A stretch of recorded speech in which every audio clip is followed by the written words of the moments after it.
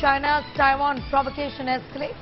Taiwan Defense Ministry fears action. Multiple Chinese planes crossed the median line. Top Taiwanese official leading the missile development program has been found dead in a hotel room. The dragon is breathing fire on Taiwan.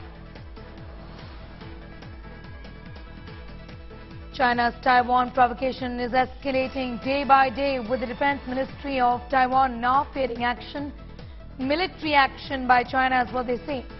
Multiple Chinese planes crossed the median line.